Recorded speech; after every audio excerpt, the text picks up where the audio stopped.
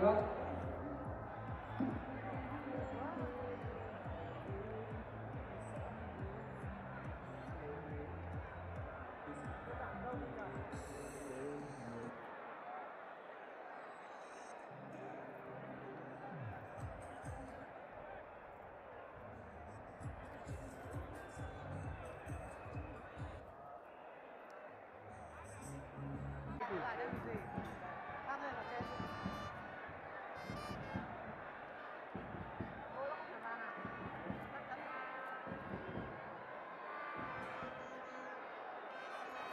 Go for Iran và 10%. Mohamed Al-Khabi. Cầu thủ số 10 Mohamed Al-Khabi ghi bàn cho đội tuyển quốc gia Iraq.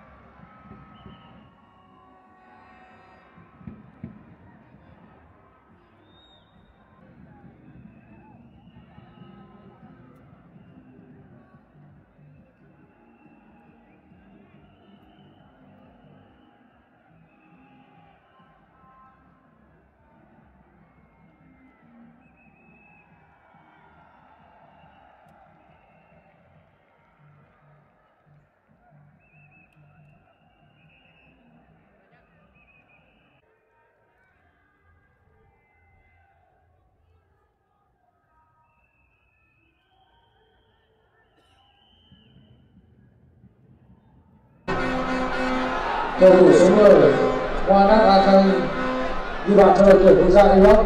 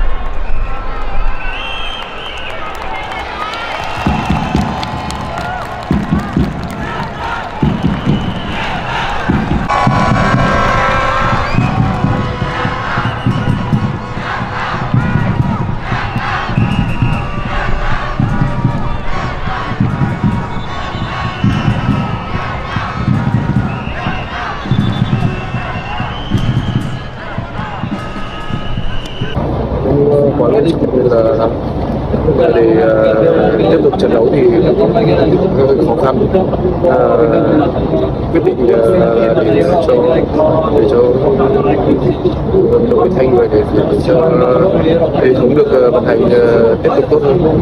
Cảm giác của Quế Ngọc Hải thế nào khi mà mình phải rời sân và nhìn thấy đồng đội thua ở những phút cuối? Có vẻ như các bạn đã rất là nỗ lực nhưng mà đã đến giới hạn về mặt thể lực ở những yếu tố. Giờ thì có lẽ là tất cả mọi người đều nhìn thấy, khán giả trên sân đều nhìn thấy được cái sự nỗ lực của toàn đội, và đấy là hơi tiếc một chút vì ngày hôm nay toàn đội đã nỗ lực rất là hết mình, để ít nhất là có một điểm trận đấu, mà dù sao thì đây cũng là một trận đấu mà Hải thực sự rất là tự hào về các đồng đội trẻ của mình, và hy vọng là các bạn ấy sẽ kinh nghiệm để những trận đấu tới sẽ thi đấu tốt hơn và giành kết quả tốt hơn. Sau trận đấu thì huấn luyện viên Trung Sê có chia sẻ những gì với toàn đội hay không? Hiện tại thì toàn đội sẽ có một cuộc họp sau bữa ăn của mình. Lúc đó thì chắc chắn là huấn luyện viên trưởng sẽ chia sẻ với toàn đội. Và đây là thế nào về cơ hội để có thể lọt vào vòng loại thứ 3 của đội, và với bạn thì vòng loại thứ 3 việc được tiếp tục chơi ở cái vòng loại này có ý nghĩa thế nào? Hiện tại thì vẫn đang còn đến 4 trận đấu nữa trước khi nói về kết quả cuối cùng của bảng xếp hạng.